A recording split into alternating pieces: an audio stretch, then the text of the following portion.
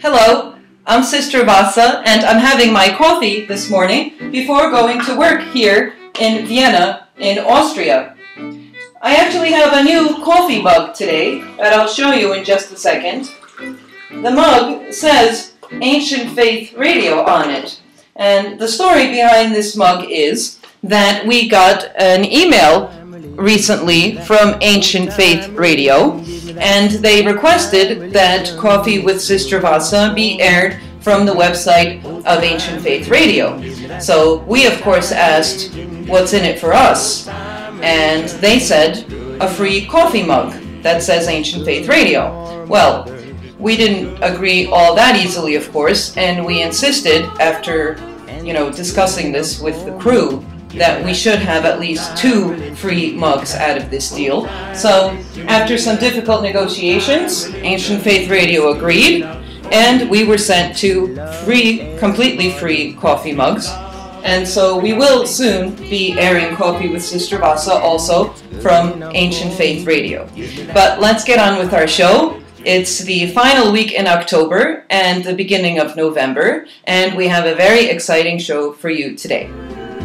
Give me that old-time religion, give me that old-time religion, give me that old-time religion. Today we will be reflecting on the lives of Saints Abramius and Maria, celebrated on October 29th.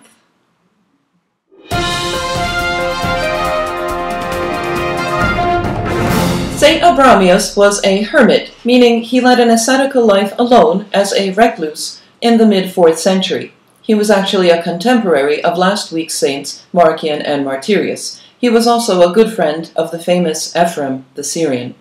Abramius lived in a hut not far from the city of Lampsacus in the northwestern part of Asia Minor, or today's Turkey. He lived in this hut for 50 years, focusing entirely on God in prayer and meditation. It says in his life that he received the gift of speaking words of wisdom and consolation, and that many people would come from afar to speak with him and to be strengthened in their own life's journeys. It so happened that Abramius' own brother died in his hometown, leaving behind an orphan, a 7-year-old named Maria, Abramius' niece. And since Abramius was the only surviving relative, Maria was brought to his hut and simply left at his doorstep. So she lived in this hut now, in a separate room with a separate entrance, and Abramius taught Maria to read and to write and to pray and meditate as he did. So Maria lived for 20 years as an ascetic and was actually an exemplary and very zealous one. But it so happened that one day a certain monk visited Abramius seeking his advice, and this monk caught a glimpse of Maria, who was very pretty. And he really wanted to seduce her because he became so attracted to her. So he began to visit Saint Abramius frequently, as if to seek advice from him, but actually wanting to seduce Maria.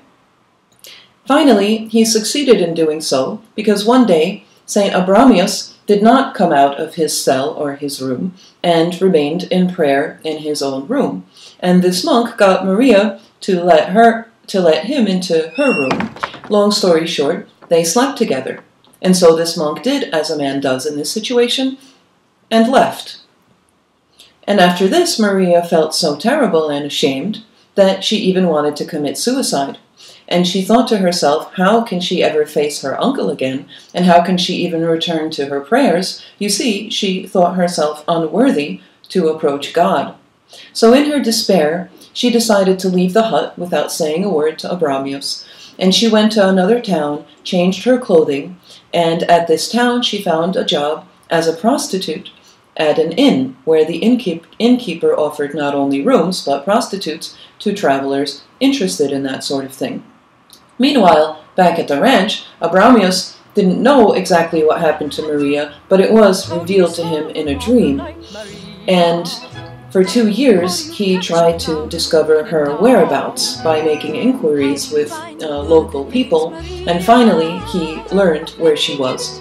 So he really wanted to bring her back, and he dressed up as a soldier so that nobody would recognize him, and in this clothing set off to this inn where he booked a room.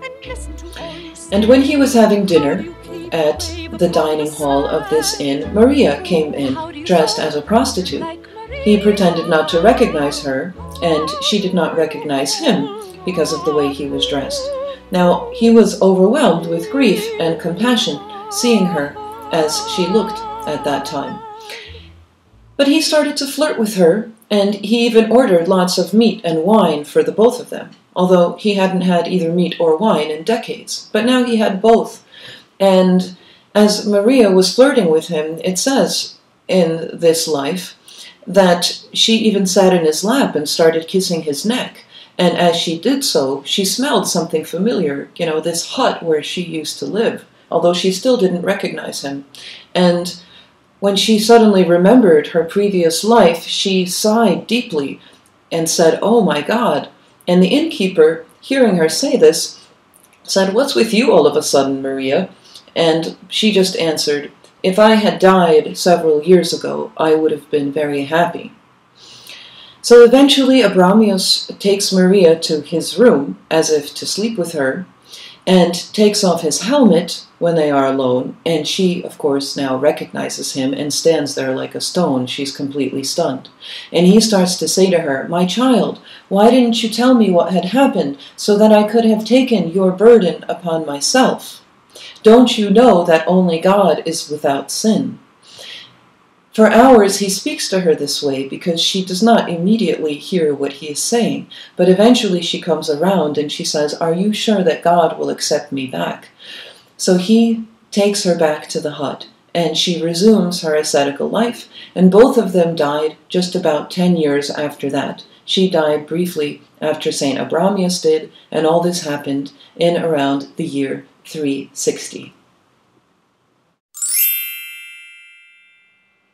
St. Abramius was able to help St. Maria through love, not through judgment. How did he love Maria? Exactly as he loved himself. Throughout his many years of ascetical struggle, Abramius was confronted with his own imperfections, whatever they were, and he had gained a wealth of self-knowledge. He knew very well, you see, that he was not perfect. We are all confronted on a daily basis with our own imperfections. And of course we put up with ourselves because, to a certain degree at least, we all love ourselves. And this is a very good thing. As Christ says, love your neighbor as yourself. So Abramius perceived Maria's predicament precisely as he perceived his own life, with love and compassion. Maria herself had lost a large part of her sense of self-love and self-worth. This can happen, you see, if you sleep with someone you shouldn't sleep with. You can lose this precious gift of self-love, without which really managing your life is impossible. You might not realize it's happening, but you will experience pangs of self-doubt and a lack of self-confidence like never before. And this happened to Maria. She completely gave up. She felt she doesn't deserve any connection to God anymore, and she felt she had nothing to lose. Hence, her life at this terrible inn. Abramius was able to revive Maria's sense of self-love because he shared his own, reminding us to hold on to this precious gift of loving ourselves. Yes, to hold on to it so that we can extend it to others. Hold on, baby, gotta hold on and take a mind. Well, that's it for our show. Saints Abramius and Maria, ladies and gentlemen. Thank you.